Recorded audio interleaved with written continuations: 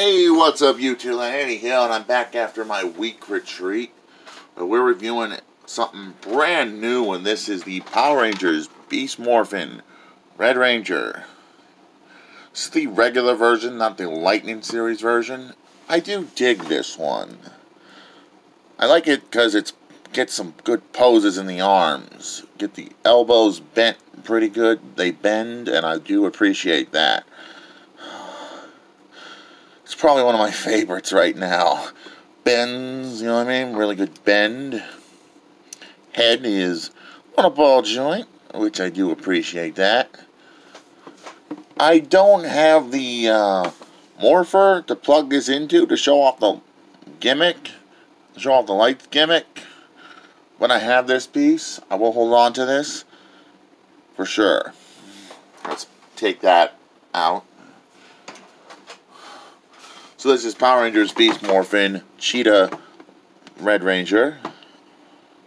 Detail on him is very good. The saber is very good. I do love that. The helmet looks really great.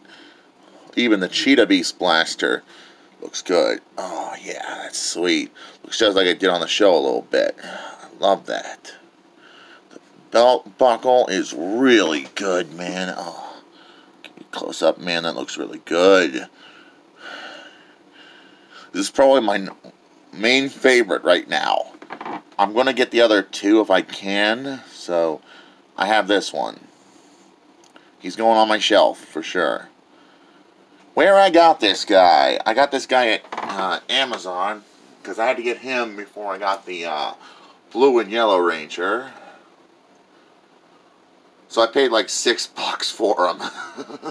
Worth it to get him. You could probably maybe find this guy in store like Walmart or Target if you're lucky.